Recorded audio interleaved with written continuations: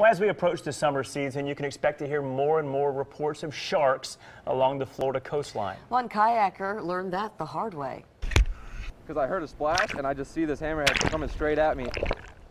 Adam Fisk was fishing on his kayak off Delray Beach when he snagged a hammerhead. He and the fish fought for 2 hours, with the shark pulling Adam out to sea and 12 miles down the coast. Adam says the shark came at him a few times and he had to struggle to keep his kayak upright. But eventually Adam decided to cut his losses and cut the line and let the shark go. Yes, sometimes you just got to say, not going to snag that one. Hey.